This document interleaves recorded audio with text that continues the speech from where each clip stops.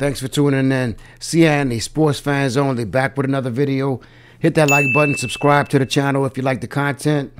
Artur Beterbiev, 100% knockout ratio, violence personified. Last video we talked about Andy versus Beterbiev. Talked about, that fight showed he was much more than just a power puncher. A lot of countering, slipping, in the middle of the ring. I think he even caught Yard backing up, dropped him when he was backing up to the ropes. So he's, I would say, kind of a complicated boxing style. People look for the power, but subtle things he do to get to you and kind of put you in certain situations. Like I would say the way that he set traps. Sometimes I'm confused. I'm not sure if he's actually setting a trap or he's actually being pressured to the corner. Sometimes look like the pressure is getting him there. He's getting there. You're touching him. Then he'll kind of frame and spin you into the corner, and then he'll kind of force you to engage in that close range. So like I was saying, there's all kind of ways he can use to get to the violence. It's not like he just walk you down, stalk you. Good jab to the body. A lot of people don't talk about his body work, but big pressure. Let's take a look back when he fought Joe. Fight night, June 18, 2022, New York City. Artur Beterbiev versus Joe Smith Jr., a.k.a. the Beast from the East. Toe-to-toe. Joe was real aggressive, came out, not much head movement, throwing big shots. He definitely was showing Beterbiev that he wasn't going to just lay down. He was going to get knocked out on his shield. And I think Beterbiev was patient for as long as the fight lasted. Joe had never been down in the amateurs or professional. So I think you can see Beterbiev, he just didn't rush in there. He took his time, showed his versatility. And for a lot of that fight, he was just a straight-up counterpuncher, kind of taking what Joe was giving him.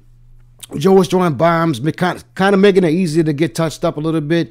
But he was definitely touching Beterbiev, and we know Beterbiev, he's been on the canvas before. When he hits the canvas, get up, and the violence kind of just turns up. So I think I might have said, very underrated with the boxing skills. Joe, big, tough, strong, but on that night, it just looked like his legs betrayed him. They just wouldn't hold him up. He had all his faculties. Mind was there, just the power. His legs just unstable. Just couldn't take that power. I would say, and definitely, I think he learned in that fight that I think he might have came out with the game plan to try to get Beterbiev on the back foot. But you see, even on the back foot, still slipping punches, throwing bombs, countering, and dropping you. So I would say he took advantage of Joe Smith's aggression and lack of defense. That takes me to Dimitri Bivol, thinking about Joe Smith, Anthony Yard. I don't see Dimitri at any point in the fight coming out giving that aggression like Yard had for a while, like we saw. He touched Beterbiev up a little bit, and Joe came out landing big shots. I don't see Dimitri doing what those guys did to even get the respect and maybe to get Beterbiev to back up. As far as with the boxing, I think that's when we'll see that night that he's much more than just a power puncher, because a lot of things I think he's gonna do when, say like when Dimitri slips to the left, you got an overhand right coming. When he slips to the right, you got the left coming.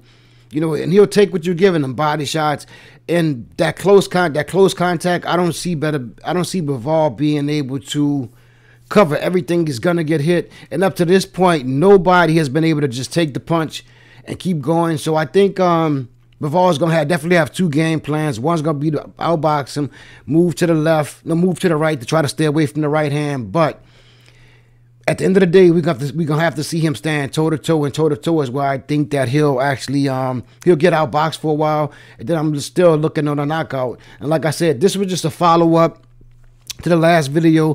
I think I said the durability may be an issue. In this video, I'm saying that it's the versatility, the unexpected versatility coming from Artur Beterbiev, having that crazy, violent power, but also being able to box, move, parry, slip, and being an excellent counterpuncher also. So not changing for right now. And I'll just say it. I don't see anybody beating Artur at 175. I see in him reigning supreme in that division. Maybe if he moves up to cruiser, maybe get a loss, who knows, but maybe he's going to retire in this division. But make it short, I'll leave it right there. Hit the like button, subscribe to the channel, but nobody beats Beterbiev at 175. Peace.